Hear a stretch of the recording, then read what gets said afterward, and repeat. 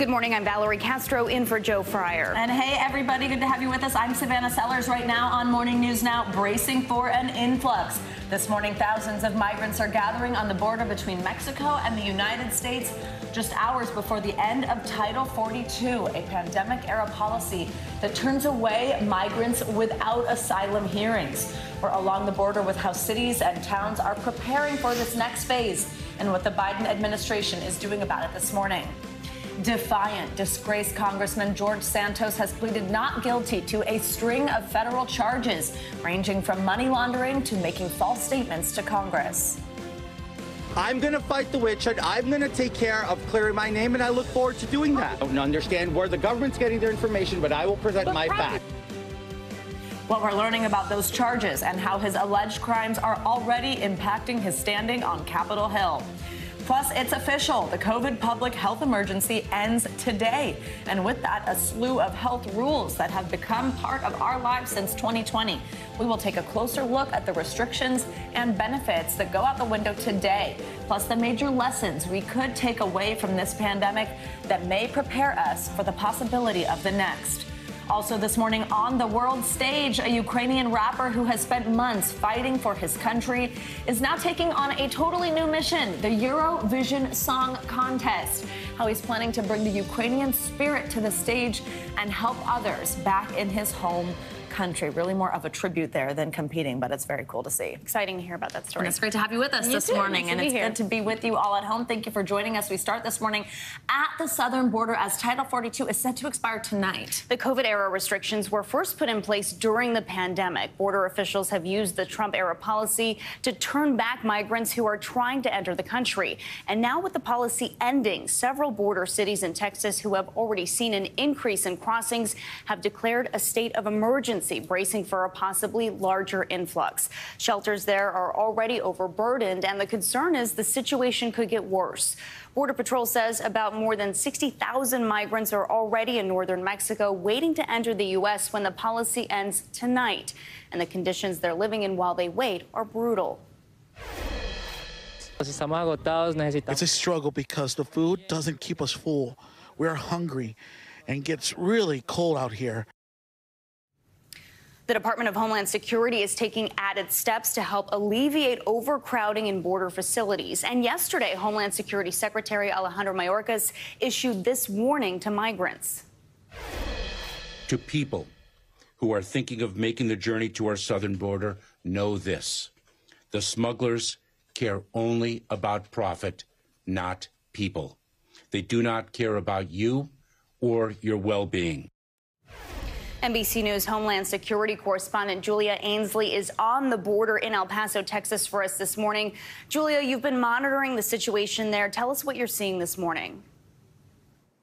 Well, it's interesting. I'm here outside Sacred Heart Church in downtown El Paso, and just a few days ago, we would have seen hundreds of migrants sleeping next to each other on these streets. You can still see some have spent the night out here, but it's also, we see a lot of clear sidewalks. We understand that immigration authorities came through overnight and asked a lot of these people to be processed, meaning they needed to be sent through the immigration process where they get their A numbers, they get biometrics, they figure out who they are, and then oftentimes they're re-released back to places like this. So we could see them coming back here today. It's something that happened the prior day as well. And it's part of a strategy to try to clear out places like this ahead of that expected surge when at 10:59 local here tonight, the Title 42 policy will lift and immigrants will be able to come across and claim asylum. Now, a lot of the people who have already come have heard misinformation. They thought they needed to cross before Title 42 lifted.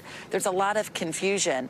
But by and large, what this will mean is that as the numbers increase, if more are drawn when Title 42 lifts, they also will be taking longer to process them, that process that I just described, and that could mean more time in detention.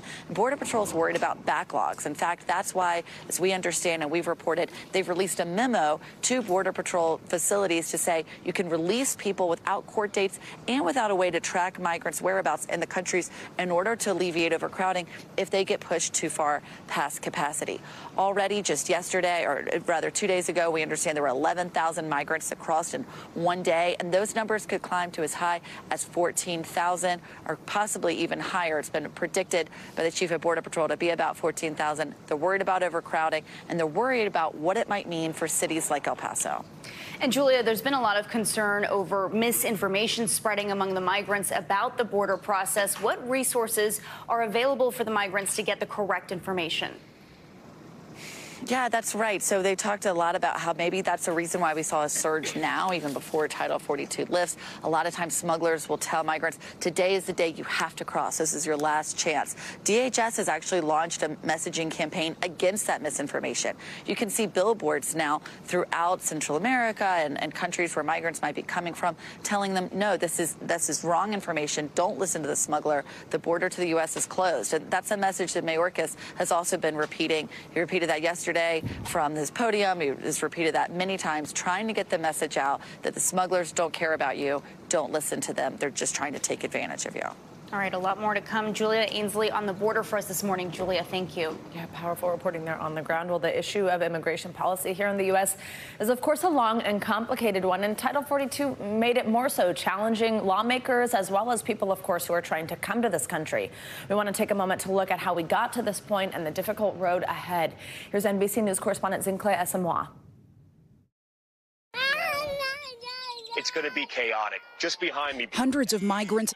The conditions here are miserable. Attempting to cross the Rio Grande for weeks. Sleeping on the street. Pushing border communities to the brink. Our resources are stretched, and they're stretched quite thin. At the center of it all, Title 42. The public health measure was introduced in 2020 by the Trump administration. Give Customs and Border Protection the tools it needs to prevent the transmission of the virus. Before Title 42, migrants could seek asylum and remain in the United States while their case was being considered. Through CDC emergency powers, Title 42 allowed the government to quickly expel migrants without screening for asylum. Functionally, Title 42 has kind of created a bottleneck of people who are seeking asylum or otherwise kind of seeking entry to the United States. Still, when Biden took office, the policy remained, though their stance has continually shifted. The previous administration separated families and wasted tax dollars. We have been trying to undo that. We have been trying to make sure that we do it in a moral way. Attempts to end Title 42 in 2022 were met with lawsuits from Republican attorneys general. Then, following a surge of migrants, Biden's administration announced an expansion of Title 42, providing some legal pathways for migrants, but also expediting migrant removal. My administration is taking several steps to stiffen enforcement for those who try to come without a legal right to stay. In January, the United Nations saying the move undermines international human rights law. Now, in El Paso, Texas, migrants have amassed in the area, waiting for Customs and Border Patrol to process their case. Nonprofit Opportunity Center for the Homeless feeding nearly 1,000 people 3 meals a day. Their normal capacity closer to 200. Once Title 42 lifts, what's going to happen for you and your work? No matter how prepared we are, we simply aren't going to be prepared for the number of individuals there. While Title 42 may soon be over, the growing humanitarian crisis at the border is far from done. Zincle Asamoah, NBC News. The border emergency is not just an issue for cities and towns in the southern U.S. It's also being felt in big cities hundreds of miles away as migrants arrive by the busload. States of emergency are being declared as resources are being stretched thin. NBC News national correspondent Gabe Gutierrez continues our coverage. This is a place to come and stop, I think. I think it's like the place to stop before you go.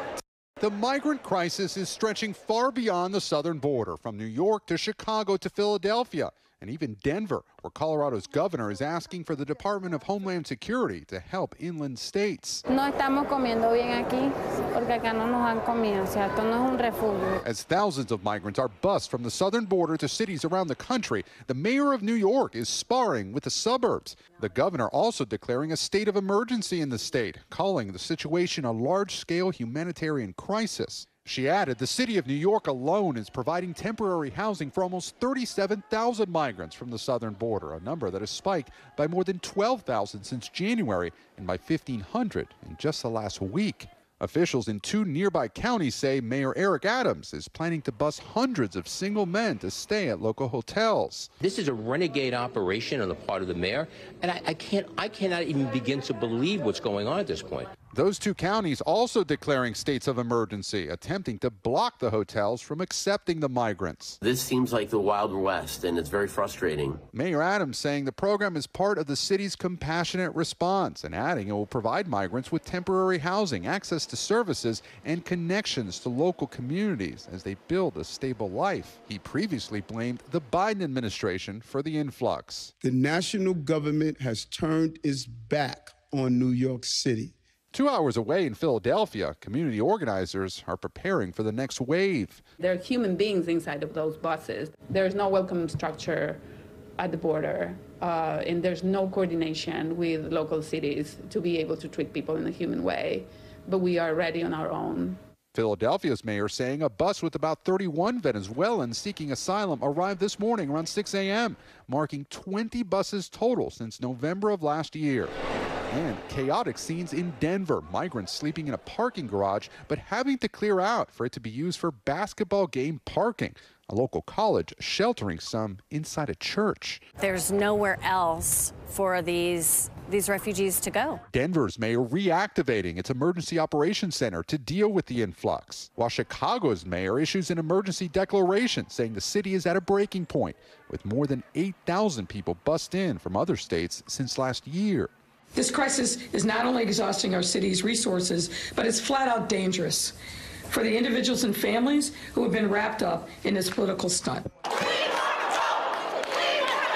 Recent plans to shelter migrants at a former high school sparking backlash. I'm outraged, and I don't understand why our community was chosen. NBC Chicago is now reporting all 7 temporary shelters in the city are full. Hundreds of migrants now waiting in the lobbies of police stations because they have nowhere else to go.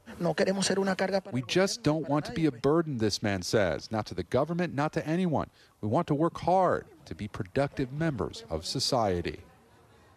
Our thanks to Gabe Gutierrez for that report. And we'll have more on the situation along the border and the end of Title 42 coming up in our next hour. Well, now to the latest on embattled New York Congressman George Santos. He pleaded not guilty to a 13-count federal indictment unsealed yesterday by the Justice Department. The freshman congressman is accused of charges including fraud, money laundering, and theft of public funds, and he could face up to 20 years in prison if convicted. Well, he was released on $500,000 bond, and he must surrender his passport. He is due back in court on June 30th, while Santos addressed reporters following his court appearance. I'm going to fight my battle. I'm going to deliver. I'm going to fight the witch hunt. I'm going to take care of clearing my name, and I look forward to doing that. I have my right to fight to prove my innocence, as the government has the right to fight to try to find me guilty in whatever charges. For more, we are joined by NBC News Justice and Intelligence correspondent Ken Delaney. And Ken, good morning. So viewers might remember there has been a lot going on here. Questions about his heritage, his jobs, his financing, a supposedly sick dog. Well, this appearance lasted just over 10 minutes before he was released. Tell us what he is accused of doing here in what was unsealed yesterday, and remind us how we got to this point. Good morning, Savannah. Well, federal prosecutors in this indictment have accused Santos of really 3 buckets of illegal conduct. One, they say he defrauded his campaign donors by using campaign money for lavish personal expenses. And they also say he broke campaign law by soliciting donations far larger than the legal limit. And then there's this other charge kind of out of left field. We didn't see this one coming. He's accused of COVID unemployment fraud, of taking $25,000 in unemployment benefits from New York State through the COVID relief program that he was not entitled to. And then lastly, this is a strange one. He's accused of lying on his financial disclosure form, overstating his income, saying he earned $750,000 that prosecutors say he did not earn. I've never seen that before. Usually people hide income. Now, this appears on its face to be a very strong case because it's a case that can be proved by documents, bank records, corporation records, tax records, text messages. But Santos remained defiant outside of court yesterday. Take a listen to what he had to say. I don't understand where the government's getting their information, but I will present my facts. We have an indictment. We have the information that the government wants to come after me on, and I'm going to comply. I've been complying throughout this entire process. I have no desire not to comply at this point. They've been gracious in there. Now I'm going to have to go and fight to defend myself. The reality is it's a witch hunt. Now, as you said, each of these money laundering counts carries 20 years in prison. The others carry other prison sentences. He's facing a long stretch, and there's reason to believe these are not the only charges he will face, Savannah. Yeah, so I want to ask you about what else we've got going on with him. So you've just walked us through this 13-count federal indictment. But Santos, we might remember last year, the New York Times did this big investigation that was what brought him under scrutiny, and it highlighted these numerous fabrications, some of which I mentioned at the top of this segment. We know he's currently facing other investigations because of those other things. Where do those stand right now? Well, it all sort of runs together, and in fact, there's reason to believe that local and state prosecutors are investigating him. We know there's an inquiry by the House Ethics Committee, but usually in these situations, federal prosecutors take primacy here. And what's really interesting, I think, about this indictment is this charge of overstating his income. The reason that's important is because he loaned his campaign a large sum of money, more than $600,000.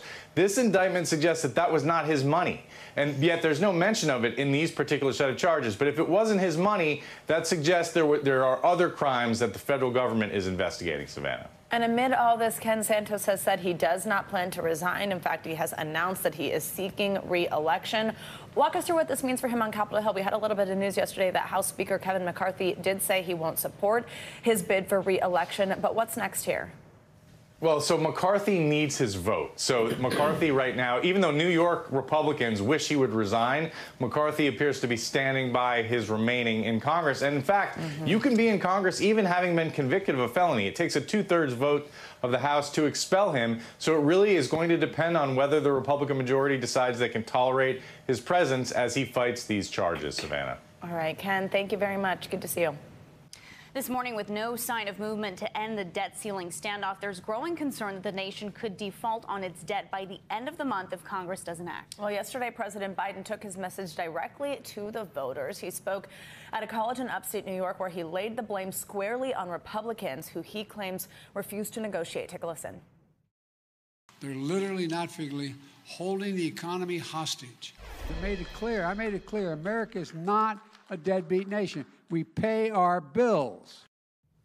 NBC News White House correspondent Mike Memoli joins us now on set with more. Mike, good morning. So those were some tough words from the president there. What were some of the other takeaways from that speech? Well, there are a couple things that are really frustrating the president about this whole debt ceiling debate. The first has to do with the specifics of what we're even talking about, federal spending. The president pointed out that he's put forward a very detailed budget that would cut $3 trillion in federal spending over the next 10 years, what money he would raise more in terms of taxes, what he would cut in terms of federal programs. And then he said Republicans have put up a big number, $4.5 trillion, that they want to cut federal spending over the next 10 years, but they haven't specified the details. So one of the things the president did yesterday was try to fill in the blanks for them. Take a listen. According to estimates, the Republican bill would put 21 million people at risk of losing Medicaid. The Republican plan would cut federal law enforcement officers, 30,000, including 11,000 FBI agents, 2,000 border agents, DEA agents, and so on. The other frustration the president has here is, as he pointed out, Republicans passed debt ceiling increases 3 times during the Trump administration. In fact, the last time the deal that led to the debt ceiling being raised increased spending overall. And so he reminded us of what's at stake. He said Republicans' plan here is extreme and doesn't make much sense, and talks about the potential for, what, 8 million job losses, a 45% cut in the stock market if we were to default. Even getting a deal at the last minute, a reminder, would cost 200,000 jobs to the economy. So high stakes that the president really tried to bring to the voters directly yesterday. Definitely, and kind of more drama than we've seen in one of these standoffs in a long time. So with this backdrop that you mentioned about this deadlock between the president and Republicans, it's notable where he was, a district represented by a Republican, Congressman Mike Lawler. Walk us through what that messaging was there. Yeah, there are 18 of these districts across the country that sent a Republican to Congress last November, but in 2020 supported President Biden. So these are the definition of swing seats. And so the White House had been telegraphing that the president really wanted to come to put pressure on those vulnerable Republicans to maybe relent here, put pressure on Speaker McCarthy to show more willingness to compromise. But there was a very interesting dynamic yesterday. The Republican congressman was in the audience. And in fact, President Biden met with him earlier before he took the stage. He said nice things about him on stage. He said, this is not one of those MAGA Republicans. He's the kind of Republican I used to work with when I was in Congress. So I talked to Congressman Lawler. He talked to reporters after. And he said, well, the president's words speak for themselves. And he put the pressure pressure back on the president, said he's the one who needs to show a willingness to compromise. So the politics here continue to be fascinating. Looking forward, we know the president is scheduled to meet with congressional leaders again tomorrow. Not a lot came out of the last meeting. What is the White House hoping for here? Well, what we've heard, and the president said this yesterday as well, is that the staffs, especially the staff for Speaker McCarthy and for the president, have been meeting, will meet again today, are having some good discussions, maybe working slowly towards a deal. But we're also going to continue to see the president trying to put the pressure on today, not in New York, but in the Rose Garden. He's going to be talking about some of the environmental policies he's pursued in office. And then he would fill in more of those blanks, talk about sort of the Environmental Protection Agency, the number of staff, what it would mean for our environment if the Republican vision goes through. So you're continuing to see a little bit of carrot and a little bit of stick. Now about 3 weeks to go to that deadline, though, so we got to get some movement here quick. All right, Mike Memoli, thank you so much. All right, come see us again soon. It's fun when you're Feels here like on home. set. I know. Well, overnight, former President Donald Trump appeared in a televised CNN town hall from New Hampshire in front of a crowd of Republican primary voters. And as you might imagine, the current 2024 Republican frontrunner did not hold back. NBC News senior congressional correspondent Garrett Haake joins us now from Washington with what we heard last night. Hey, Garrett, good morning. Hey, Savannah, good morning. Yeah, Mr. Trump appearing at this CNN town hall in New Hampshire, where the audience, according to the network, was made up of likely Republican and undecided voters. But it was clear from the jump that this crowd was all in for Trump, cheering him on as he repeated lies about the 2020 election and dug in on January 6th, his civil rape trial, and many of the issues that could decide whether voters will send him back to the Oval Office. Please welcome the frontrunner for the Republican nomination, former President Donald Trump. Overnight, former President Donald Trump, the Republican frontrunner, showing voters he hasn't changed. Mr. Trump again pushing lies and conspiracy theories about the 2020 election he lost, and going further in his support of people convicted of crimes related to the January 6th attack on the Capitol. I am inclined to pardon many of them. I can't say for every single one, because a couple of them probably they got out of control. I would say it will be a large portion of them. You know, they did a very, and it'll be very early on. The former president also describing his supporters who attacked the Capitol on that day, which left 5 people dead, this way. They were there with love in their heart. That was an unbelievable, and it was a beautiful day. He refused to give an answer on whether he'd back U.S. ally Ukraine. Can you say if you want Ukraine or Russia to win this war? I want everybody to stop dying. Russia invaded Ukraine over a year ago, and the U.S. has backed Ukraine throughout its resistance in one of the major conflicts Mr. Trump would face as president. On another, the economy, Mr. Trump downplaying the consequences of America defaulting on its debts. I say to the Republicans out there, if they don't give you massive cuts, you're going to have to do a default. But while he was president, Republicans voted to raise the debt ceiling 3 times, allowing the country to borrow more money to avoid default. Economists say defaulting could trigger a massive recession and lost jobs. Pressed on whether he would sign a federal abortion ban in the wake of the Supreme Court overturning Roe v. Wade, Mr. Trump refused to say. President Trump is going to make a determination what he thinks is great for the country. The audience seeming very supportive of Mr. Trump, cheering and laughing throughout the event, including when he continued to attack E. Jean Carroll, just one day after a New York jury found him liable for sexually abusing her in 1996 and for defaming her in his denials of the assault. And I swear to, I have no idea who the hell, she's a whack job. As for President Biden, his campaign responded to the town hall overnight with a tweet reading, "It's simple, folks. Do you want 4 more years of that?" While urging people who don't to donate to his re-election. Savannah? All right, Garrett Haake, thank you so much.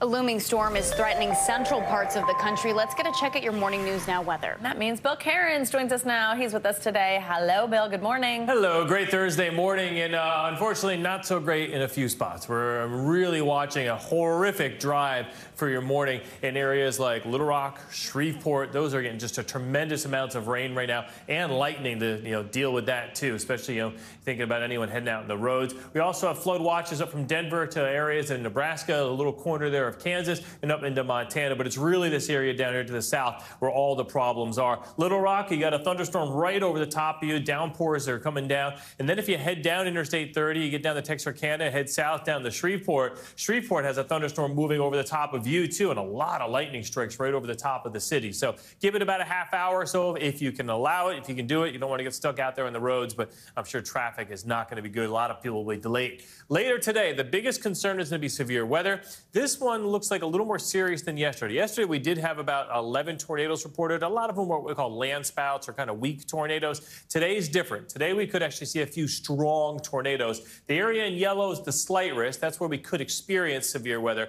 The best chance of any of those stronger tornadoes, and I don't think we're going to have many, maybe only like one or two, but it would be in this hatched area from Dodge City to Wichita, Kansas, southwards down to Oklahoma City. It would be typical late afternoon, early evening, isolated storms. We should have a lot of storm trackers, storm chasers out there watching them, so we'll know where they're heading.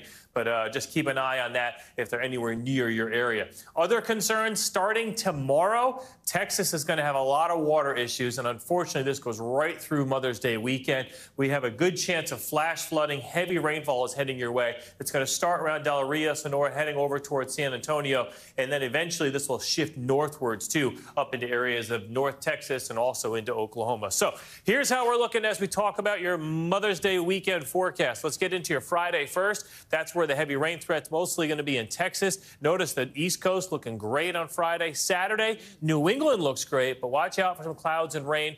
Virginia, Norfolk Beach, D.C., Philadelphia, not the best Saturday afternoon for you. And then Texas, I apologize. As I said, it is going to be a washout weekend right into Mother's Day.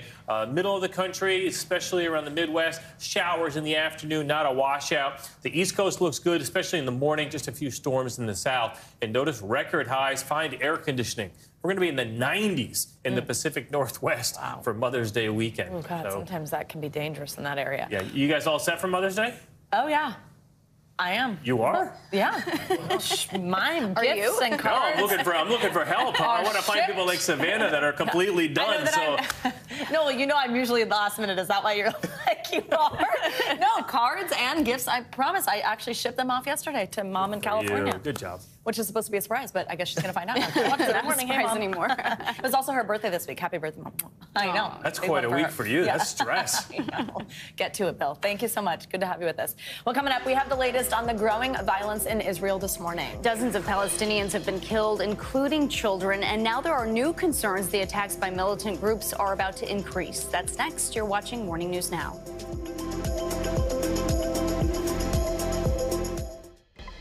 We are back with the latest on the violence in Gaza. The Palestinian enclave has been targeted by Israeli airstrikes over the last couple of days. Local health officials say at least 27 Palestinians have been killed, and among the dead are Islamic Jihad militants, as well as many civilians, including women and children.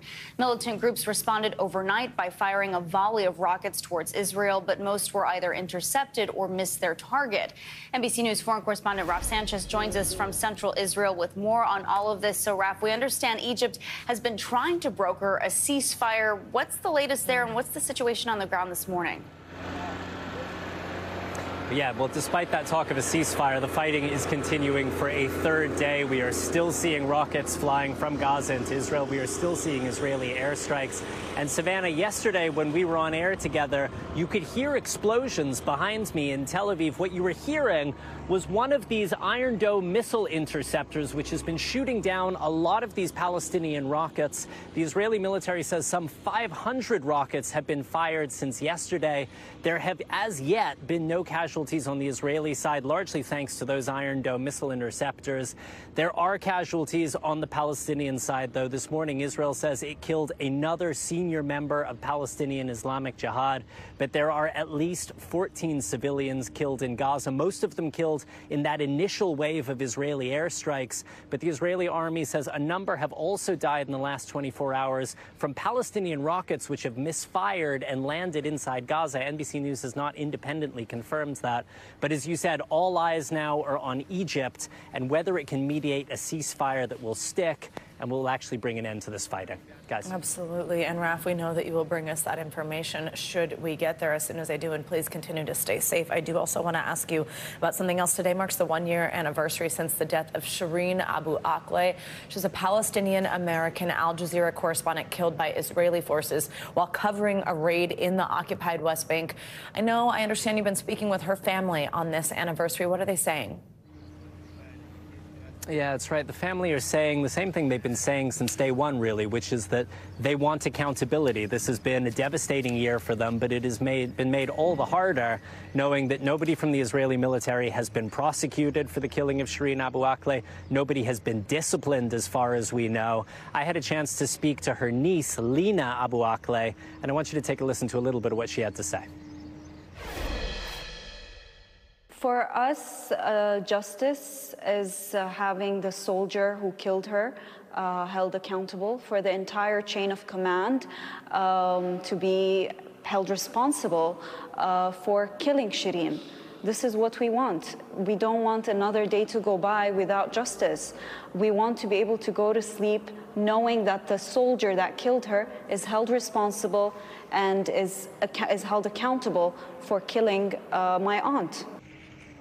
Now, Lina and her family had the chance to meet with Secretary of State Blinken earlier this year, and they say they want to see the Biden administration do more to get accountability in this case. Guys. Raf, where do things stand as far as the FBI's investigation into her killing? Are we seeing any pressure from Congress to move this along? Yeah, so her family, Democrats in Congress, have said what they want to see is an independent, credible investigation, and they do not consider the Israeli military's investigation into its own troops to be independent. So they have pinned their hopes on the FBI. But we're learning this FBI investigation does not appear to be making much progress. The FBI has not spoken to key Palestinian witnesses who were with Shireen Abu Akleh when she was killed, and they're unable to speak to Israeli troops because the Israeli military is refusing to cooperate with this investigation. I spoke to Senator Chris Van Hollen, Democrat from Maryland, who has been a leading voice calling for accountability in this case. And he talked about his frustration that Israel's military is not cooperating with the FBI investigation. Take a listen. I think it's both troubling and disappointing. Israel is a great friend of the United States. We have an American citizen who was shot and killed, a prominent journalist. The Secretary of State of the United States has asked for accountability. The President of the United States has asked for accountability, and we haven't seen anything yet. And the senator's main focus right now is getting congressional access to a classified U.S. military report into Shireen Abu Akleh's killing. He says he hopes Congress will be able to see it sometime in the next couple of weeks. Guys. All right, Raf, thank you for covering so much for us there, and please do stay safe. We'll talk to you soon. Coming up 3 years later, and we're now at a major turning point in the COVID pandemic. The country's public health emergency ends today. So what does that mean for the benefits we've been receiving since 2020?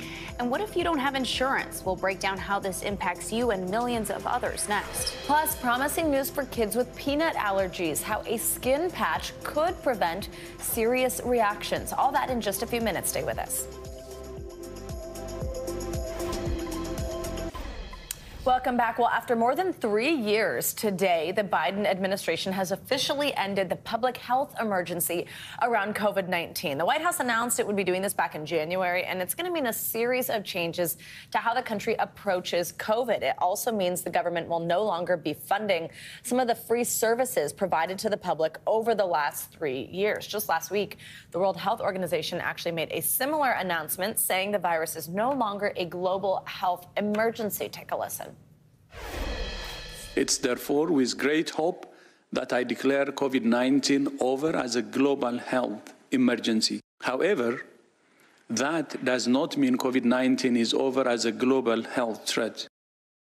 Let's bring in NBC News senior medical correspondent Dr. John Torres for more on this. Dr. Torres, so good to have you with us this morning. So one of the big questions is, does this mean the end of those free COVID tests and the vaccines? How much are we going to have to start paying for this? Isn't it hard to imagine? 3 years we went through the pandemic, and we had all these things that were given to us mandated of us all these different requirements, and those are now going away because of the undeclaring of the public health emergency. When it comes to testing and vaccines, those are probably two of the biggest things. And right now what they're saying is with the testing and the vaccines in particular, and the treatments, Paxlovid, the government has supplies. They have surplus supplies. Once those run out, then there's no longer going to be free vaccines or free testing. And so they're saying, or free vaccines and free treatment. And so we think that might be late summer, early fall. As far as the testing, those free tests are gone now for most people that have insurance or are private pay. But if you have Medicaid, you can still get some free tests at home. Medicare depends on what kind of Medicare you have and how they handle it. Any other concern for people on those programs or who don't have insurance at all with this change? So the uninsured are going to get the biggest hit right now because the uninsured are going to end up paying for a lot of things they didn't necessarily pay with. On top of that, Medicaid, we know the Medicaid rolls are going to shrink, and by some estimates, 8 to 20 million people are going to be taken off of Medicaid because the rules will be tightened up now that the pandemic, the public health emergency is over. But some of the other things, telehealth is one of the big things, and telehealth right now, they've extended a lot of the telehealth provisions that they had during the pandemic. We don't know how long those extensions are going to last and if they're going to continue on and on, especially for prescription drugs, which has proven to be a big thing for people to be able to get those at home instead of having to go in. That was so popular for people during the pandemic, just to do that video call with their doctors. Oh my goodness, yeah, we just talked about that yesterday. Yeah.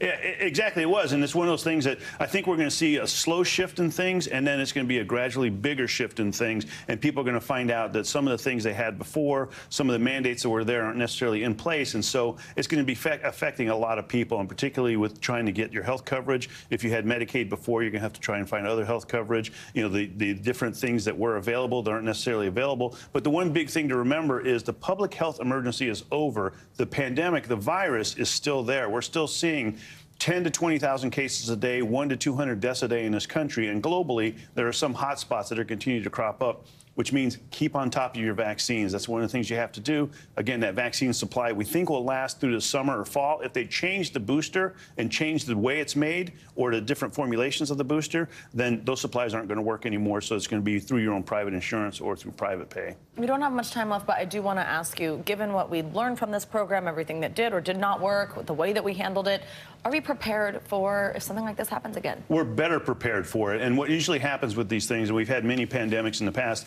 is we usually end up being very prepared for the next year or two, and then the funding slowly starts slipping away, and we get caught again like we were caught this time. And so hopefully we've learned a lesson because this was a huge pandemic that affected the world.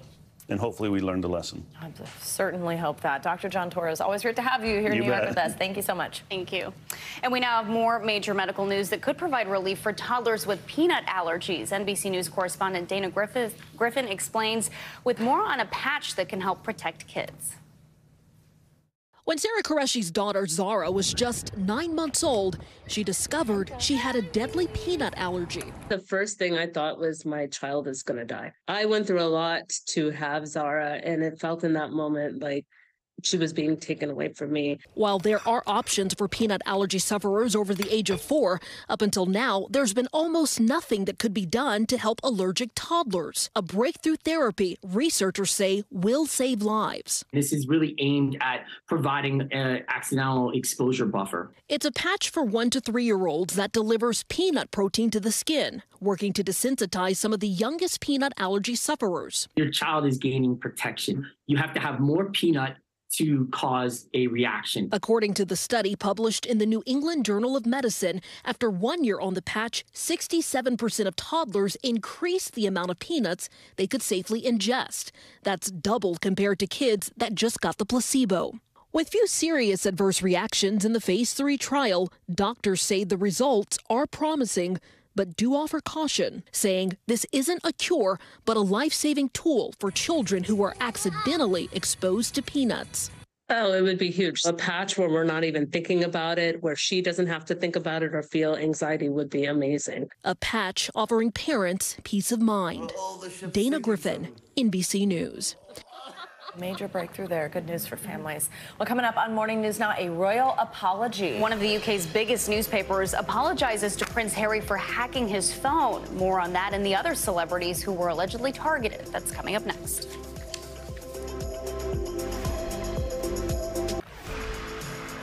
We're back now with some financial headlines. Treasury Secretary Janet Yellen has a few thoughts on the debt ceiling with high-stakes negotiations now underway. That's right. CNBC Markets reporter Pippa Stevens joins us now for the latest on that and any other money news we should know this morning. Hey, Pippa, good morning.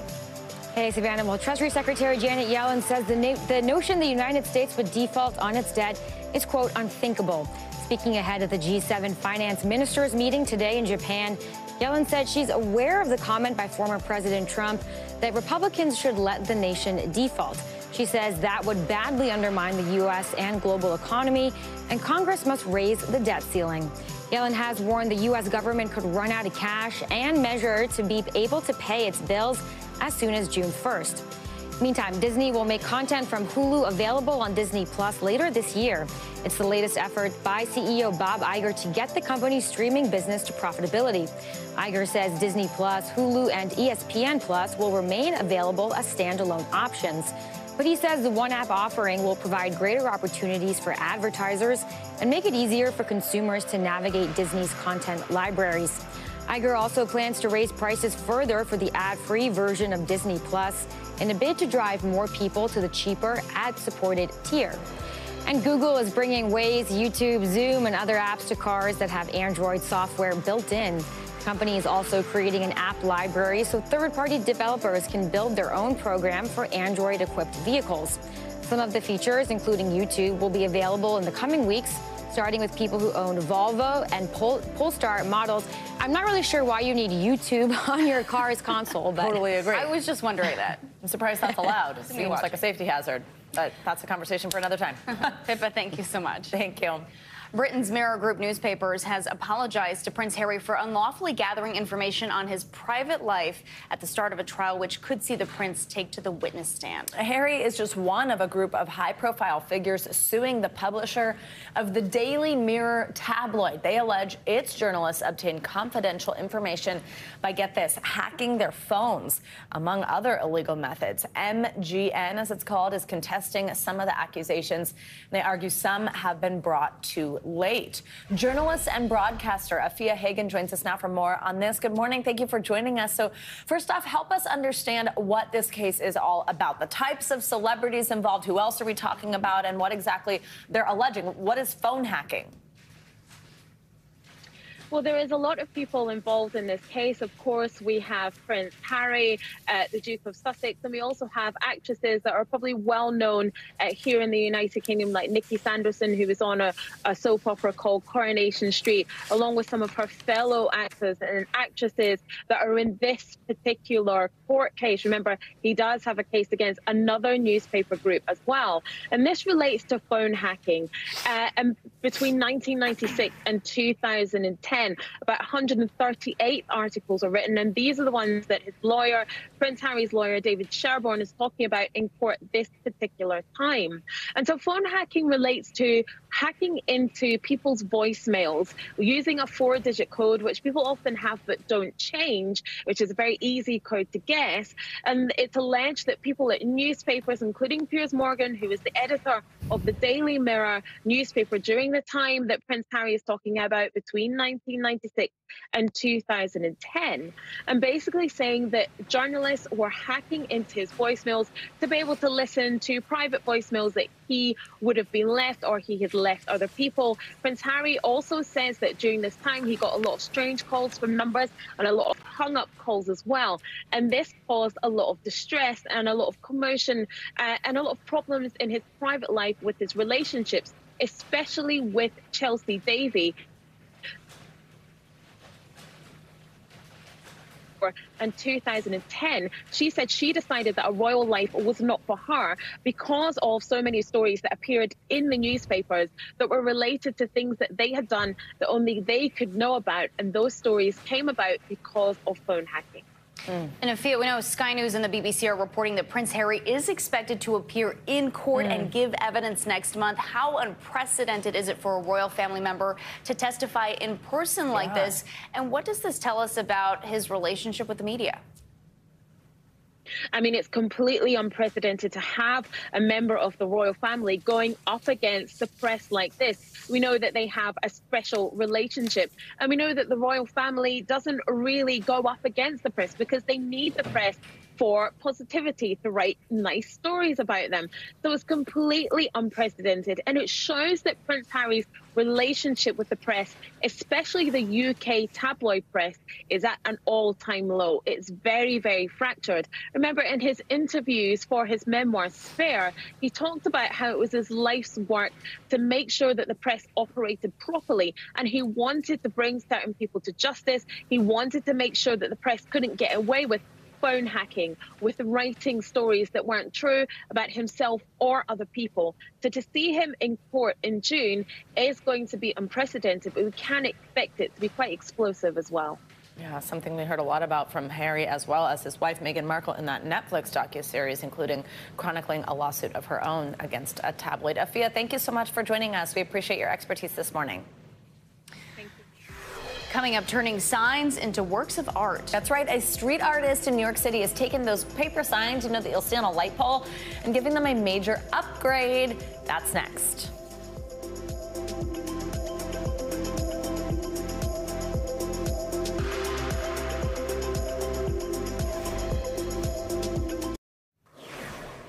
Beyonce kicked off her massive Renaissance World Tour in Sweden last night, her first solo tour since 2016. The audience at Stockholm's Friends Arena got a first look at the ambitious staging. It included video projections, elaborate costume changes, and even an inflatable horse, a nod to the cover of her Grammy-winning album Renaissance. Her tour includes stops in more than 40 other cities like London, Paris, and Barcelona, and ends in New Orleans in September. And between Beyonce and Taylor Swift, there's just so many good shows out there, Savannah, as you know. Well, first, yes, I was at the Taylor Swift show. Oh, my goodness. Also, Valerie, two of my best friends were there last night. They're in Stockholm. They flew there, as we talked about yesterday. Wow. It was so much cheaper to do that than get tickets here. They had the time of their lives. They're also going again tonight because they were able to get tickets. It's amazing. A vacation out of it. Sounds exactly. great. Thanks, Valerie. Well, now to Europe, where a Ukrainian rapper turned soldier is heading from the front lines to the main stage at the Eurovision music competition. NBC News correspondent Ellison Barber has his story. On stage, he's a toy. Here, he's Slava, a 24-year-old Ukrainian born in Lviv, the rapper who traded his microphone for a gun and volunteered to fight against Russia. War is his new reality, but his passion is here in the studio. Has your music changed since the full-scale invasion began? Add a little bit of hate and a little bit of aggression. In Ukraine, you don't need to imagine anything because that's a movie happening outside every day. The life that you're living here, I can say it's 100% rap. Otoy is driven by a deep love for Ukraine, rage against the war, and an unwavering belief in this country's future. This week, he'll take all of it to Europe's biggest stage. The manager that I'm working with called me and she said, "You're gonna perform on Eurovision." And I was like, "Are you joking me? Like me, a rapper on Eurovision?" The performance, like most of his music, will be defined by his culture. I can say it's Ukrainian rap, like fully Ukrainian.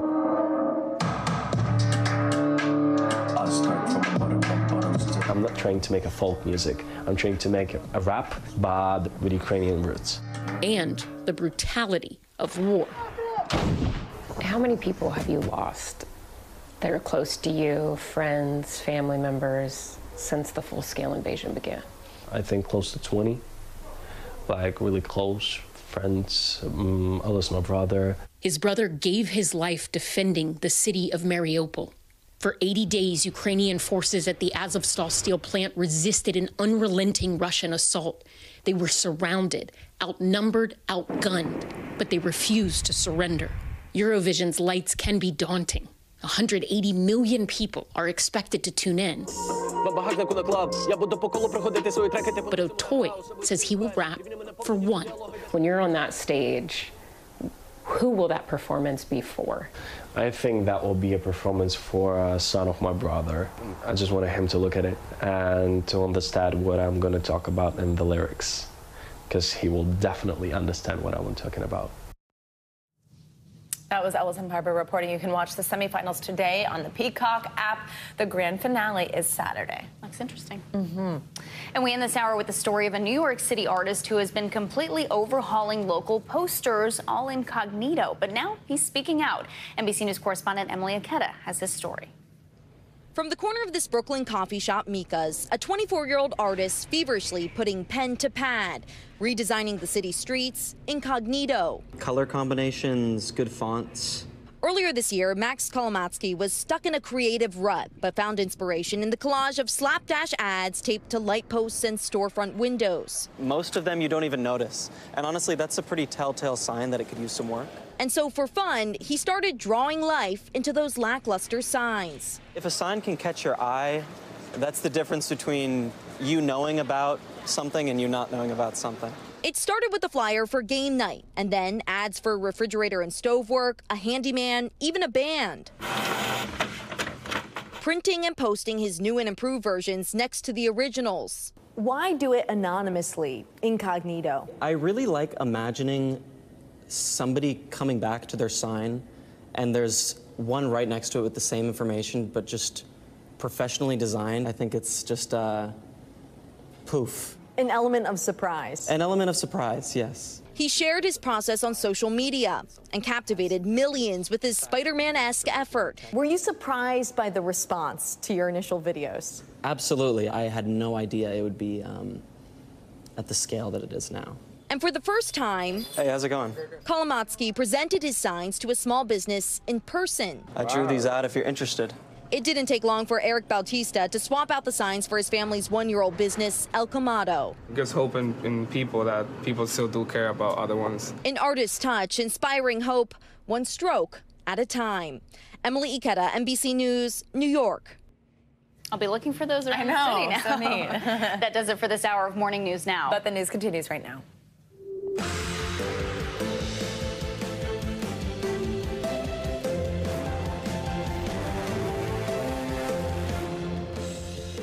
Hey everybody, good morning. Thanks for joining us this Thursday. I'm Savannah Sellers. And I'm Valerie Castro in for Joe Fryer. Right now on Morning News Now, looming deadline. This morning, U.S. troops are amassing on the southern border ahead of tonight's expiration of that COVID-era immigration restriction known as Title 42.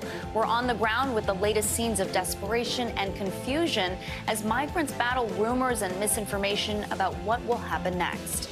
Indicted, Republican Congressman George Santos is back in Washington this morning after pleading not guilty to more than a dozen federal charges yesterday.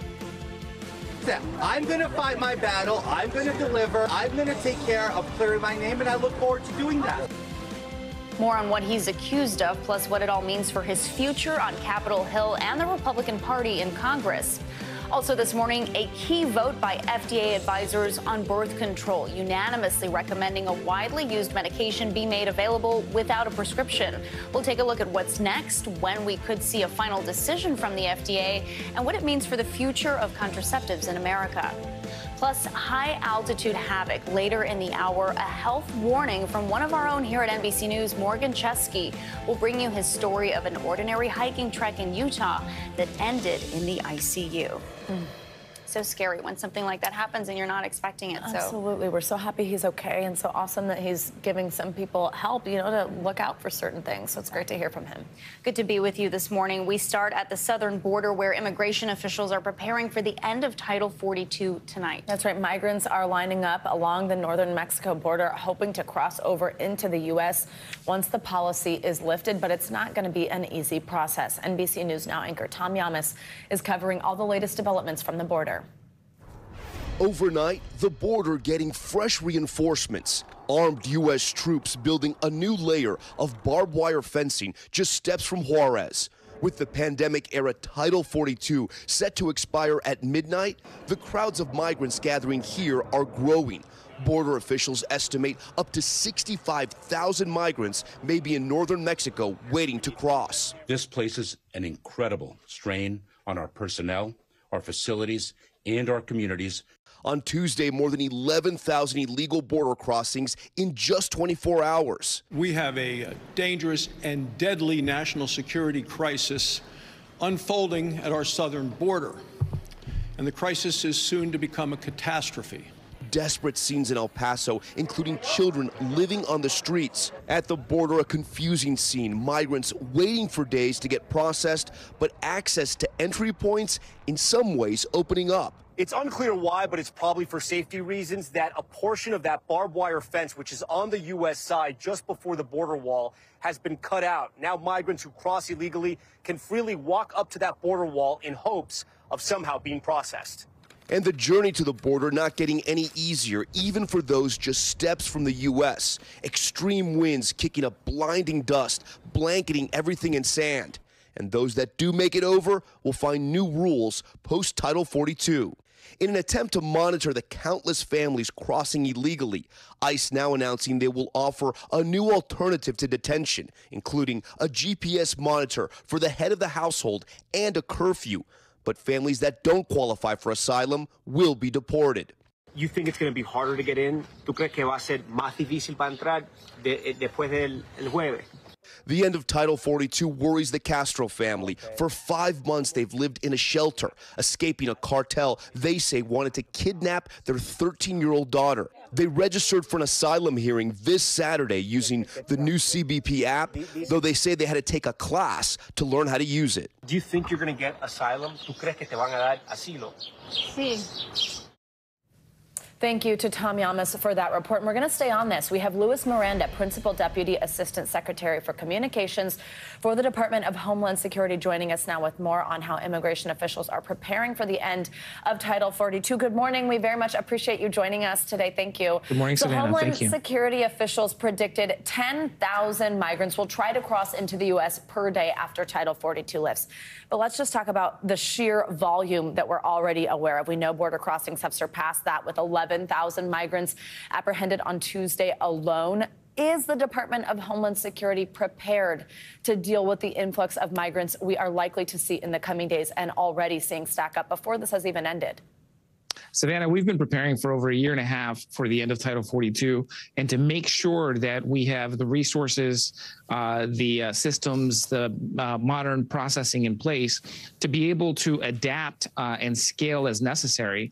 We're not looking at one specific projection. What we're looking at is how can we make sure that we have the resources that we need, where we need them, when we need them, and how do we make sure that we're expanding lawful pathways to make sure that people are not trying to cross illegally and that they are not putting their lives in the hands of smugglers. You were just talking about in the package just before this about the exploitation that migrants can potentially suffer from cartels that are involved in the smuggling business, and that's not something we want to see. So what we've done is we're working across the hemisphere with our partners to set up regional processing centers in other countries to make sure that we're also using parole processes that people can have a sponsor here in the United States so that they can fly in legally after being screened and vetted.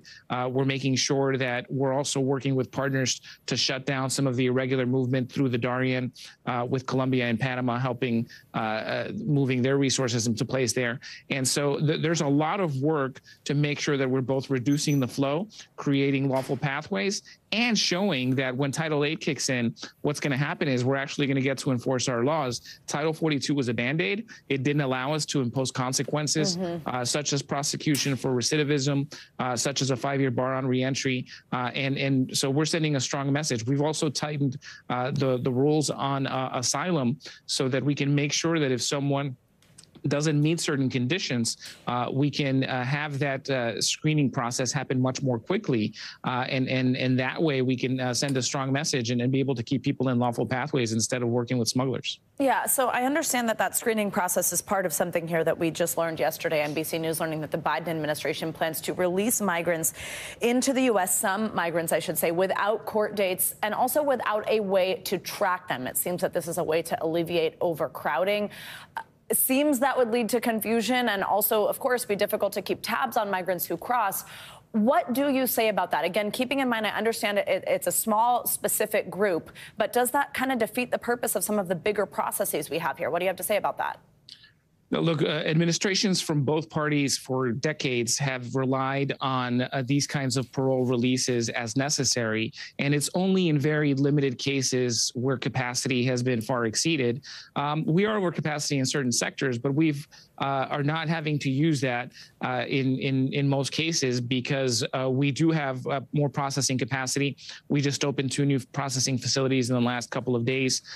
We've deployed, as you noted, 1,500 additional DoD personnel have been deployed in support of our mission at DHS to be able to provide processing support with data entry, other monitoring of the technology that we have on the border. So there is a lot at play. We've deployed another 1,400 federal personnel who are supporting. And in the past year and a half, one of the things that the Secretary has done is, as he listened to and worked with the workforce in Border Patrol, is that we've also created a new Border Patrol processing coordinator position where we've brought on over 1,000 people who are employees who are helping Border Patrol so that they can take off a lot of that processing demand, and Border Patrol can get back on the line and do their law enforcement mission. So yes, but we feel that we're very prepared. If I may just interject there, for those who are part of this select group, is it true, though, that there would not be a way to track them?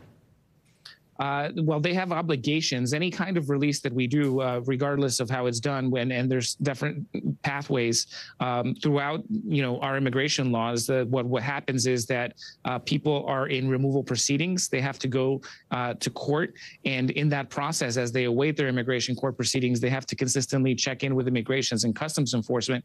If they don't check in, we will go and detain them and remove them expeditiously. So there are conditions. And again, this is a very limited guidance in case that it's needed. But the vast majority, what we're going to be doing is we're going to be processing them. And if they do not have a legal basis to stay in the United States, they will be quickly removed. And may I also ask you about that app that we just heard about a moment ago from my colleague, Tom Llamas. So part of this new immigration policy, anyone who wants to apply for asylum is required to make an appointment through an app. A couple questions, though. If a migrant doesn't have access to a phone, we've also heard reports of glitches, setbacks, people having to take a course to even learn how to use the app. Is that actually going to work smoothly? We just have a few seconds. I'm so sorry, but could you just tell us how you're preparing to use that? It's worked incredibly well in the first 4 months. 83,000 people were able to schedule appointments. The glitch is that people want more appointments than there are available. But the reality is that it's working very well, cutting out smugglers, cutting out middlemen by allowing migrants to have a direct way to schedule an appointment. That's very powerful. And we've made it available in multiple languages. We work with shelters and other service providers on the other side of the border to make sure that we do provide information so that people know how to use it. And we're going to continue to do that. Louis Miranda, Principal Deputy Assistant Secretary for Communications for the Department of Homeland Security. We very much appreciate your time on what is, of course, a busy week for you all. Thank you for joining us. As we've mentioned, rumors and misinformation are spreading among migrants making their way north. Some even telling our reporters that they arrived at the border believing it would be completely open today. Our coverage continues now with NBC News correspondent Juan Venegas. As the end of Title 42 looms, the people most impacted seem to be the most in the dark about what it means for them. So she's heard that the border is going to open when Title 42 is lifted. Muy confuso, porque en realidad no, como he dicho, no tengo muy buena claridad al respecto de este tema. One migrant shaking his head in confusion when asked if he knew what Title 42 is. No have idea. Now, the U.S. government trying to step in. Secretary of Homeland Security Alejandro Mayorkas announcing a new campaign in Central and South America to combat misinformation. Smugglers have long been hard at work spreading false information that the border will be open after May 11th. It will not be. They are lying. Desperate migrants hopeful they will get into the U.S. and be allowed to stay, but also uncertain about what to expect. There are many people who arrive here who just don't know what it means to be waiting for Border Patrol to process them. While a lot of rumors spread on social media, we provide Know Your Rights. Immigration attorney Nicole Ramos runs an organization using those popular platforms to educate migrants on policy. Rumores de CBP-1. Hay muchos rumores divulgados en la zona fronteriza. In order to be considered to enter the U.S. to begin the asylum process, asylum seekers need to make an appointment The Biden administration rolling out a regulation that could disqualify those who cross into the U.S. illegally from claiming asylum. It presumes certain migrants are ineligible if they pass through other nations without seeking protection there first, as many do on their journey from Central and South America. If you're able to schedule an appointment through the CBP One app, you can actually get an exception and still be able to apply for asylum. The problem here is that the CBP One app doesn't work really well. As we have seen firsthand on the ground. It says, please choose, he has a Spanish, please choose date and time. But then it says, there's no date and time available. Come back tomorrow at 10 a.m. In these Mexican border cities, lack of clarity on immigration policy is replaced with optimism and a dream for a better life. Bueno, tenemos la esperanza, la fe de que nos van a dejar entrar antes del 11. Our thanks to Guad Venegas for that reporting. We will have much more coverage of the end of Title 42 throughout the morning and the rest of the day here on News Now. Well, not in Washington, where New York freshman Congressman George Santos is pushing back against federal charges against him. Santos pleaded not guilty to the 13-count indictment by the Justice Department. He potentially faces years behind bars if he's convicted. NBC News correspondent Stephanie Gosk has the latest. Hey there, George Santos' hearing lasted just 10 minutes, with federal prosecutors laying out a laundry list of serious charges against him. Most defendants in a federal case might run from the cameras, but when the hearing was over, Santos went straight to them and vowed he was going to fight. George Santos mobbed by cameras outside federal court moments after pleading not guilty to 13 federal charges. I'm going to fight the witch hunt. I'm going to take care of clearing my name, and I look forward to doing that. The freshman congressman says he won't resign and intends to run for re-election, even posting on Twitter moments after his indictment looking for campaign donations. House Speaker Kevin McCarthy, who has not called on Santos to resign, made it clear his support would come to an end in the next election. Are you going to support him? No, I'm not going to support Santos. You're not. Federal prosecutors accuse Santos of wire fraud, money laundering, making false statements to the House of Representatives, and theft of public funds. Among the accusations, he collected over $24,000 in New York unemployment benefits during the pandemic, even though he was earning $120,000 from a company in Florida. Santos also allegedly used thousands of dollars in campaign contributions to pay for personal expenses, like credit card payments and designer clothes, according to the indictment. Congressman, did you take campaign donations and use that money to buy expensive suits? No, I did not. This campaign was never about In the 2022 midterms, Santos became the first openly gay Republican elected to Congress, but he ran on a made-up resume, including a college degree he never received and jobs on Wall Street he never had, ultimately admitting that some of it was fabricated. Did I embellish my resume? Yes, I did, and I'm sorry. After the federal indictment was unsealed, residents in Santos's district mostly split along party lines. He definitely should not be in office. This is not someone that I want to represent me. If he has to quit for lying, everybody else does, and we're going to have an empty Capitol. Congressman Santos has been released on a $500,000 bond. His travel will be restricted from New York to D.C., and he had to turn over his passport. His next court date is June 30th. Back to you. Quite the talker and a lot to unpack there. Stephanie, thank you so much. Well, just one day after being found liable for sexual abuse, former President Donald Trump was back in the spotlight in a CNN town hall last night. For many viewers, the 70-minute interview provided their first long look at the front runner for the Republican nominee since he left the Oval Office. But the message was mostly the same, with the former president talking about his own record, inflating it, and repeating lies about the 2020 election. That was a rigged election, and it's a shame that we had to go through it. It's very bad for our country. All over the world, they looked at it. It was not a rigged election. It was not a stolen election. You and your supporters lost more than 60 court cases on the election. It's been nearly 2.5 years. Can you publicly acknowledge that you did lose the 2020 election? Let me just go on. If you look at True the Vote, they found millions of votes on camera, on government cameras, where they were stuffing ballot boxes. Republican officials debunked those claims about fraudulent ballots. For more, we are joined by NBC News correspondent Vaughn Hilliard. He's in Manchester, New Hampshire. This is where the event was held last night. Hey, Vaughn, good to see you. So it's the first time we've really seen Trump outside the conservative media ecosystem, or we're hearing from him not on his own app. But this room was stacked with Republican supporters of his. We heard them cheering many times throughout the night. What were your main takeaways? I think that it's important context. We have really not seen Donald Trump do a serious interview with a non-right-wing outlet since before he left the White House in 2020. And so for the public last night, this was 28 months of Donald Trump condensed into just about an hour. Lies about the 2020 election, his suggestion when asked about whether he believes Ukraine or Russia should win the war, he demurred, refusing to answer multiple follow-ups on that question. He refused to answer the specifics of what a federal abortion ban that he'd sign into law would look like. He mocked E. Jean Carroll, the woman who he was found liable to have sexually abused and defamed just 2 days earlier. For Donald Trump, this was a very much a grievance-filled event. I want to let you hear when he was asked specifically about whether he would pardon January 6 defendants who stormed the Capitol on January 6. Take a listen.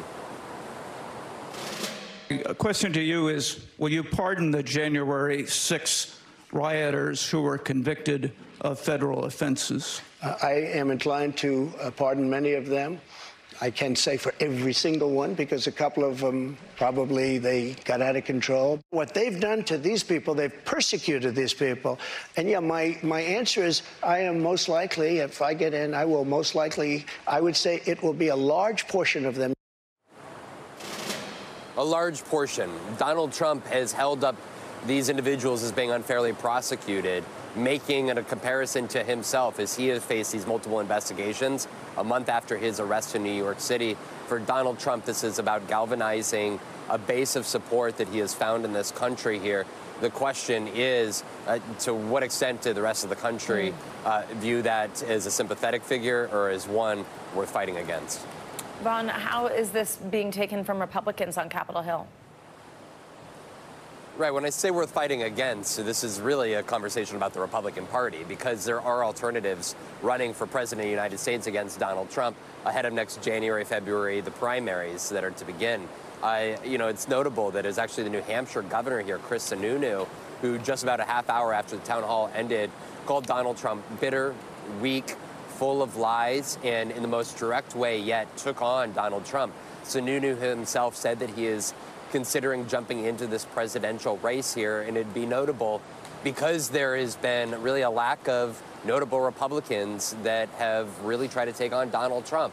You asked about Capitol Hill. There's really been silence over the last 12 hours since the town hall came to its conclusion here. So the question comes down to ultimately Republican voters of whether they want Donald Trump to be their nominee or turn to a potential alternative like the New Hampshire governor, Chris Sununu. That's right. Big question. How do primary voters take this? Vaughn Hilliard, thank you so much. Time now for a check at your morning news now weather. Which means it's time for Bill Cairns to join us again with your forecast. Hello, Bill. Hey, so this Thursday is going to be active. Possible tornadoes later on this evening, and not like yesterday. Yesterday we did have 11 tornadoes reported, but a lot of them were weak, or what we call landspout tornadoes. These typically, even if they hit anything, don't do a lot of damage. Today it could be different. So we're already waking up. This is Oklahoma. This is North Texas. This is Wichita Falls. Already waking up to some thunderstorms in this region. These are from last night. These will eventually die off, and then we'll have new storms popping up later on this afternoon, this evening. A large area here from Wichita Falls all the way back up into southern portions of South Dakota, but it's this orange section in here that's the greatest risk of tornadoes, and maybe even an isolated strong tornado or two. Of course, the strong ones, those are the ones that usually kill the most people, do the most damage if they hit populated areas. So the risk for EF2 tornadoes, we rank the tornadoes from a EF0 all the way up to a EF5. EF2 plus, those are the ones that can at least take like the top half of a house off. So that's why when we have a chance of these, they get very serious, especially if they're in the after dark. So from Dodge City to Wichita southwards, Oklahoma City, storm chasers will be out here later on this afternoon, this evening, if we have any on the ground. The sun sets so late now that we should have a good idea of where they are and where they're going. So make sure if you live in that area, stay tuned to your NBC station or your, right here with us. We'll try to update you as best we can. So slight risk tomorrow. This is Des Moines to Kansas City, also from Oklahoma City southward. So we got 2 days in a row, and notice 17 million people as we go into Friday. Not as many tornadoes, but large hail possible for a good section there of Texas. The other story, summertime, air conditioners going on. Ohio Valley, D.C. to New York, one of the warmest days we've had in a while. The humidity's not too bad, though, and temperatures tomorrow could be almost near 90 in areas like New York City, and it's going to stay pretty warm as we head even through Mother's Day weekend in many areas of the east, so we can, put away those jackets for a while. So I have to ask you guys a question about Mother's Day weekend. Do you prefer brunch or dinner to take Mom, if you have your choice? Well, I wish I could do either with my mom, who's in California, but I would say brunch. I'm doing both. I'm doing dinner with my mother Saturday and then brunch with the family on Sunday. Overachiever. What about you? She's overachiever. She's doing both. What about you? Oh, I usually do brunch, but this year I'm going to try the dinner. Let's see how it all right, there you go. Maybe less of a crowd, I don't know. Oh, great. So it's not going to be fun? So No, like I'm two just people saying, in the restaurant? it'll be, that's enough. Thank you, Bill. Always good to have you with us, even when you're trolling us. Coming up on Morning News Now, a major development this morning in the high-profile disappearance of Natalee Holloway. Why Jordan Vandersloot, one of the last people to see Holloway alive, will be extradited to the U.S. Plus, the widely used birth control pill could soon be available without a prescription. The new recommendation from FDA advisors and what it could mean for millions of Americans. Next.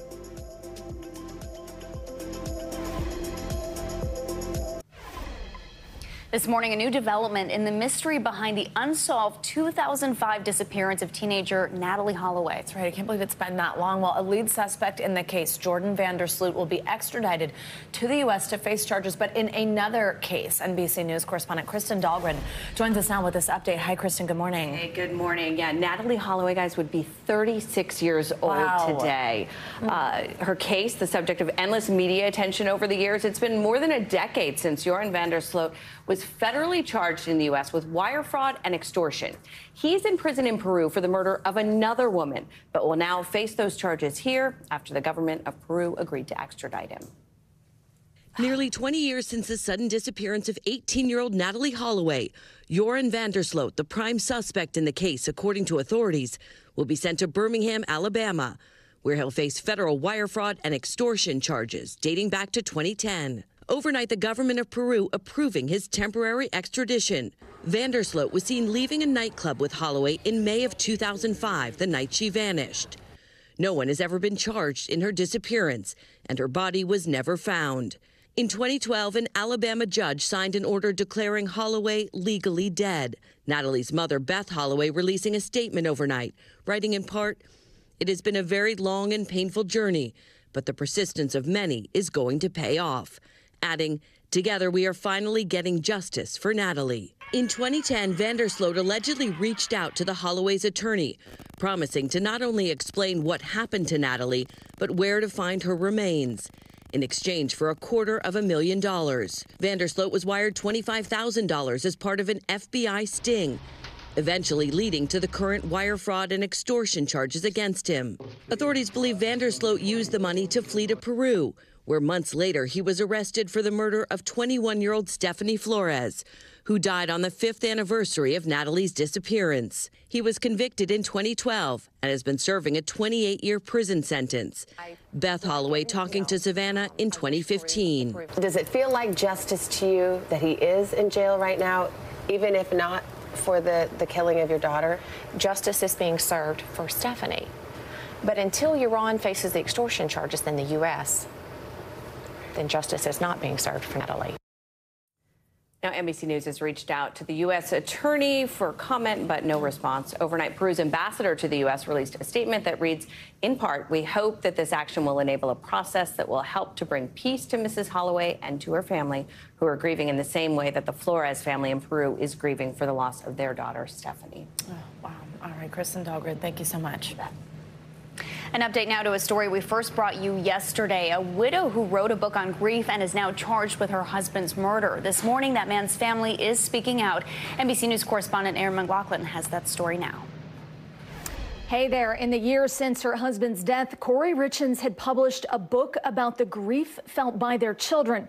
Now we're learning his family had always suspected she may have been involved in his murder, as court documents reveal new details about the successful businessman's alleged concern for the family's finances. It has been more than a year since the death of Eric Richins. Now the family of the father of 3 is speaking out, saying they've long been suspicious of his wife, Corey. Does Eric's family believe Corey killed him?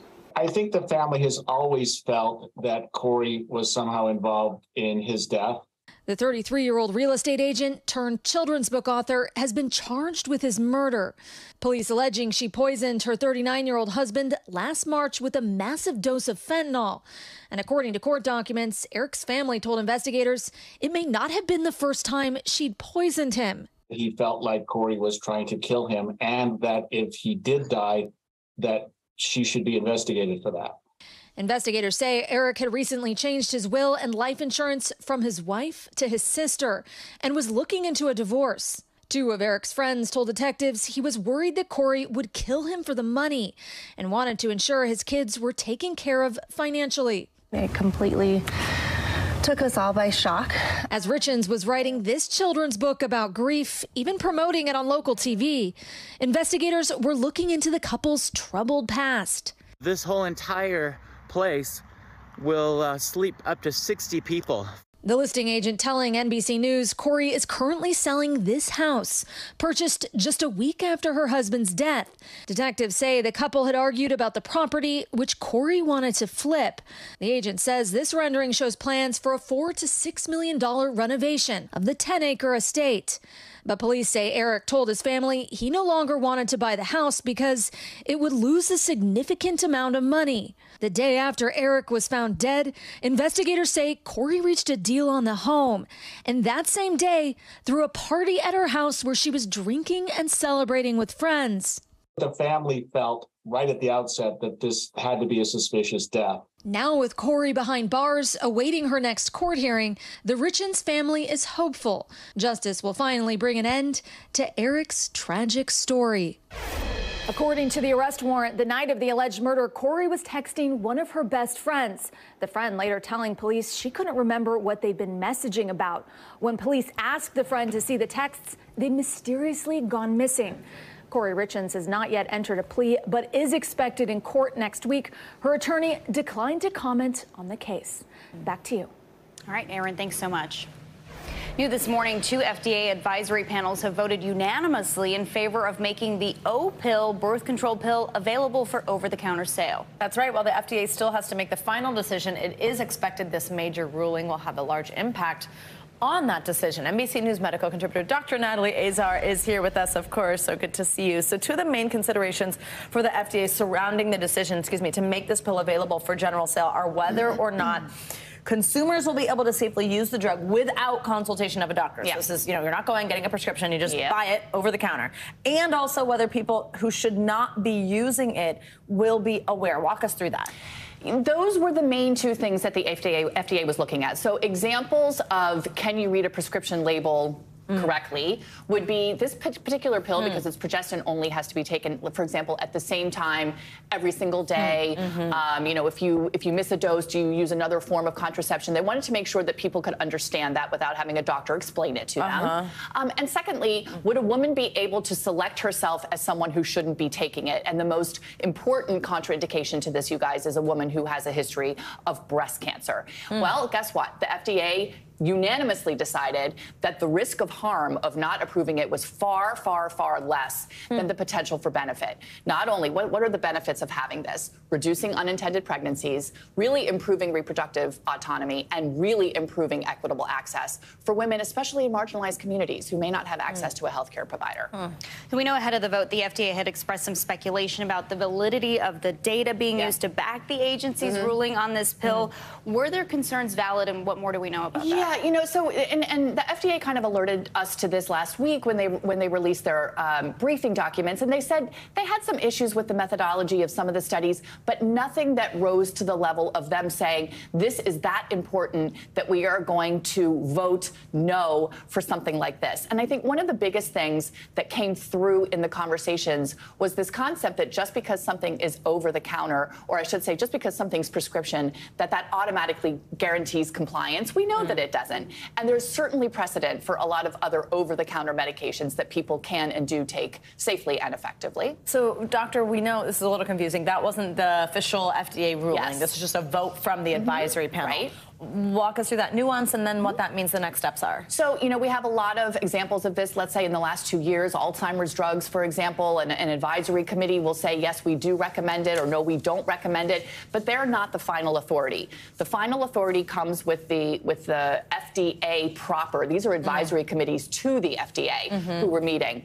We expect that the FDA will probably decide to go with their committee's recommendations. That's why they have a committee of experts, and it was unanimous.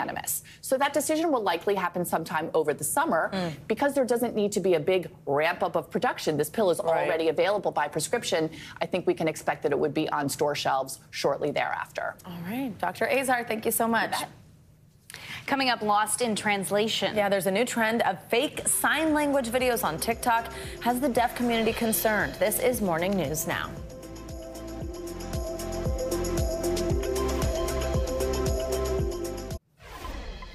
Welcome back. Well, this is a growing trend on TikTok. Creators signing along to famous songs like We Are the World or Love the Way You Lie, but it's not quite what it seems. Often they're actually showing the wrong sign language. Members of the deaf community say the signs are often meaningless and can be confusing for those trying to follow along. And the National Association for the Deaf recently shared this video condemning unqualified creators and calling the harm this was causing to the deaf community devastating. Amanda Morris is the disability reporter for the Washington Post. She is also, as she puts it, proudly hard of hearing. She joins us now for more insight into this alarming trend. Amanda, good morning. Let's start with how signing to music became a trend on TikTok, and tell us what are some of the common mistakes that you're seeing. Yeah, so TikTok is a primarily video-based app, and certain sounds or songs will go viral. And if you do a video that includes that song or sound, then you have a better chance of going viral as well. And so I think, you know, mainstream representation of sign language got a lot of people interested in learning sign language, which is great. We've seen movies like Coda and A Quiet Place really raise awareness about the language. But with that interest, there's been an increasing number of people who think that they're doing the right signs or think that they know sign language, completely getting it wrong. And a lot of them are signing along to these songs to try to get more followers and get popular on the app. And I've seen a range of mistakes. There's kind of like three categories of mistakes I've seen. One is that you mean to do one sign, but you accidentally do another. So that could be an example like you're trying to say the word young, which looks like this, but then you accidentally say tired, which looks like this. And if you don't know what you're doing, those small differences can actually make a big difference. Another category is that I've seen, for lack of a better word, complete gibberish. And that's when somebody changes a sign so much that a deaf or hard of hearing person wouldn't actually understand them. And I've shown my mom and dad, who are both deaf, some popular creators on TikTok and been like, hey, can you understand them? And they've been like, I have no idea what this person's saying. And a lot of other people in the deaf community who I interviewed said the same thing. So an example would be, this is the word for lie, as in like, I'm lying to you, right? But I've seen people doing it this way, which looks completely different and is meaningless in sign language. And then the third mistake I've seen is like translation mistakes. And that's a mistake thinking that every word in English translates perfectly to one sign. And that's not always the case. So for example, the word for like, as in this ice cream tastes like chocolate, would be like this. And that indicates that something is similar. But I've seen people using this sign, which means like, I like ice cream. Right. Interesting. Talk through what the damage is here. I mean, as Valerie just said, the National Association for the Deaf called this devastating. What does this do to this community? Yeah, so a lot of these popular TikTok creators have actually gone on to interpret at live events like concerts or sporting events. And some of them have tried to teach others, whether they're teaching their followers, their friends, local stores, or people in their community. And that actually is concerning to deaf and hard of hearing people because they say that that's spreading the incorrect signs. And so it increases the risk that a deaf person might go to an event and there's an interpreter there and actually it's all wrong and the deaf person has no idea what's going on. And it increases the risk that deaf people will, meet somebody who comes up and says, hey, I know sign language, I want to talk to you. And they cannot communicate, and the deaf person has to then try to correct them and reteach them, which is kind of exhausting. Thank you so much for raising awareness about this topic, Amanda. It's very important. Thank you so much, Amanda Morris. Thank you. Good to have you.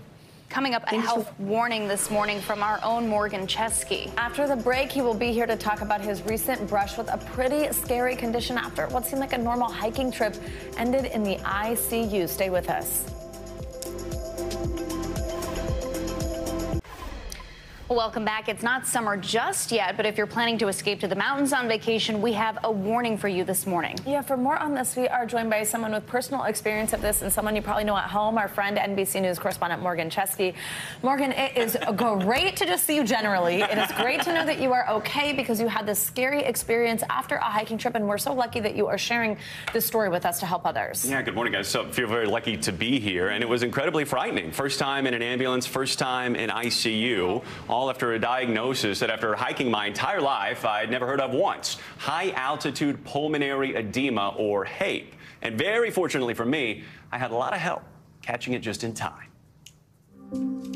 Hitting a trail, preferably in mountains, has been a favorite pastime for pretty much ever. Which is why I could have never imagined a trip to Bryce Canyon and Zion National Parks would end here on oxygen in ICU. I guess you could call this my first hike since the trip. Let's don't go that far. Okay. I would call this a stroll. My Uncle Eric, part of the tight-knit crew converging to hike Utah's finest. We hit Bryce day one, trails topping 8,000 feet. I've hiked higher before, but this time started feeling off. You were moving just a little slower, so that's why I continued to watch you like a hawk. The next day at Zion was worse. Pictures hiding how lightheaded and weak I felt, with a pulse that was skyrocketing. I'm having to stop every 50 yards just to catch my breath. Or a lot less than that. It brought me back 22 years ago when we were in Breckenridge with your dad, and he had almost the exact same symptoms. Symptoms that days later led to losing my dad to a heart attack at just 48 from a blocked artery. Knowing I was in trouble, but not exactly why, Uncle Eric grabbed my pack. You're 100% maxed. You're done. It was a miracle that you got out. The next miracle? Making it to Cedar City Hospital. After helping me off the trail, Uncle Eric drove me to a clinic an hour away. They called an ambulance when my oxygen levels came back half of what they should be. Your CT scan looked like it came from the textbook. Dr. Jared Gray raced me in for tests, finding my lungs filling with fluid. He diagnosed me with HAPE, or high-altitude pulmonary edema, a respiratory condition that typically strikes those who ascend rapidly to elevations, topping 8,000 feet. All of your capillaries in your lungs started leaking, and so it's harder for oxygen to go across. If untreated, Doc told me you either pass out from lack of oxygen or go into cardiac arrest.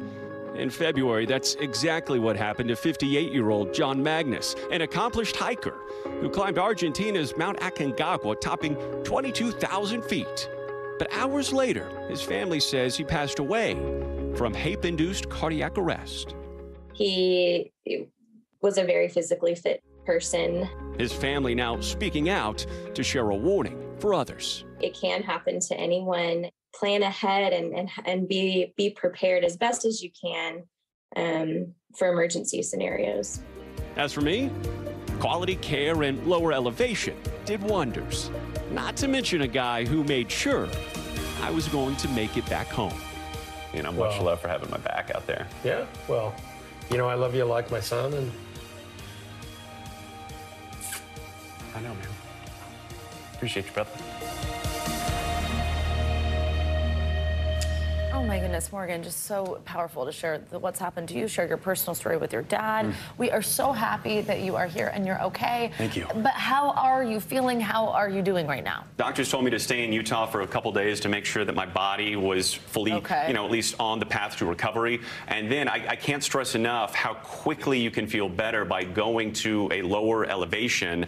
That is the biggest way to alleviate the symptoms of HAPE, but incredibly scary. And then I did have to take an antibiotic because there was a respiratory infection that came along with that. The doctors tell me actually made me more prone to this high altitude pulmonary edema, a term I had never heard despite growing up hiking. Oh my gosh, we have to go, but just quickly, will you hike again? Maybe back Absolutely. out there? Okay. Walking along a beach sounds very exciting right now, but doctors tell me I can hit the mountains. I just need to really build in an extra day, even two, to acclimatize so that my body is able to handle that elevation. Absolutely. And great just things to keep in mind. Trust your body. If something is up, go check it out. Morgan Chesky, we are so glad you're okay. And we are very grateful to you for sharing your story. It's so good to see you.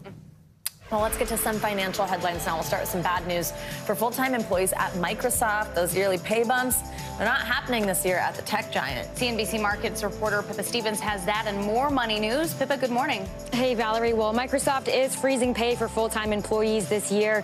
Another sign of tech companies tightening their belts amid worries about a slowing economy. But Microsoft will still offer promotions, bonuses, and stock awards to employees. Last month, the company said growth was subdued in the first 3 months of the year as economic concerns have affected demand for its software and cloud services. Meantime, Robinhood plans to offer trading of select stocks and exchange-traded funds 24 hours a day, 5 days a week. The brokerage will allow round-the-clock trading between 8 p.m. on Sunday and 8 p.m. of Friday in 43 stocks, including popular names like Amazon, Apple, and Tesla. It will begin rolling out the feature next week, and all customers should have it by June. Over time, Robinhood will make more stocks and ETFs available for overnight trading.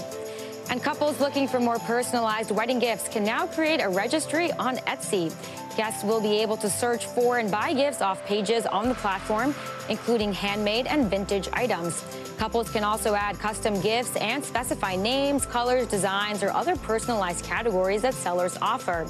Friends and family shopping from a registry won't need to have an Etsy account. Everyone trying to capitalize on the wedding industry. Oh, yeah. Yeah, isn't that right? All right, Pippa, thank you so much.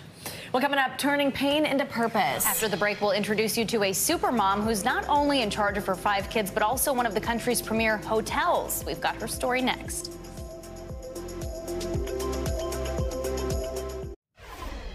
Finally this hour, a mom who turns her pain into purpose. Today's show co-host Jenna Bush Hager sat down with the proprietor of one of the most renowned hotel properties in the country, hearing how she tackles family and business while living out her husband's dreams. As the sun rises in the Tennessee Smoky Mountains, the staff at Blackberry Mountain are already hard at work, and the visitors just starting to stir. At the helm of it all, Mary Celeste Bell, in a role she never dreamed would be hers. You say that Blackberry Mountain healed you in many ways. How so? Sam and I had dreamed about Blackberry Mountain for years, bringing his vision to life and making sure that we were doing everything that we wanted to do and that he dreamed of has been just an incredible journey. You met Sam in high school. Do you remember your first impressions of him? He, of course, was great looking.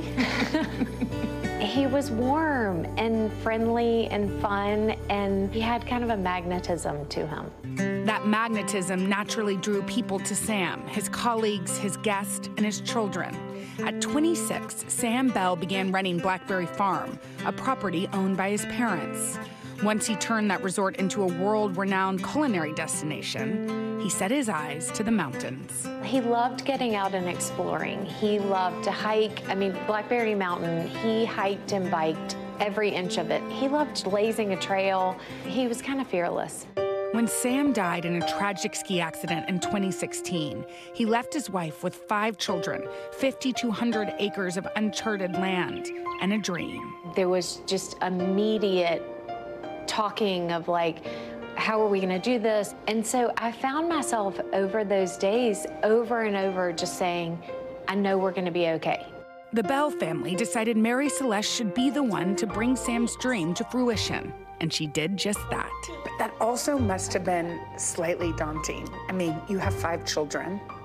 You were very young. You were in your 30s. Were you scared? I wasn't scared. It was really so healing to have to get up and get dressed and show up somewhere. Yes. And I wasn't always on time. Still am not very good at that. But have adult conversations and not be dwelling on what we're losing. But the other thing that was so amazing is that it was such a connection to Sam. 7 years later, Mary Celeste oversees 1,200 employees and is involved in the day-to-day business at both Blackberry Farm and Blackberry Mountain, all while raising her children who range in age from 10 years old to 25 years old. What would they say about their dad? They would say that he loved them, that he was committed and passionate about things he loved. But I think they would say that they miss him and they wish he was here. But they know how special it was to have him for the time they did. And they appreciate that. Yeah. With Blackberry Mountain thriving, Mary Celeste has a new goal: to change the conversation around grief. Loss is universal, and there's no universal conversation about it. You say that there's hope after healing. There is some beautiful light that comes. Well, I think that difficult times give you perspective, and there is hope, and you just have to appreciate every day. A guest actually gave you a really important book that I know has been sort of a safe haven for you. And then you gave one to me when I lost my grandparents who you knew I loved. The book is called Healing After Loss by Martha Hickman. Even if I could, I will not forget my pain. I will honor it. It is part of who I am. Do you feel that way about your pain too? I feel so fortunate to have lived the life that I've lived. And loving someone so much that you miss them so much is a gift. But I also think that at some point you have to let go. And so I am letting go of my pain. I want to celebrate what I had, and I also want to live on. Beautiful story and a beautiful place. Jenna Bush Hager, thank you so much. That does it for this hour of Morning News Now. But stick with us because the news continues right now.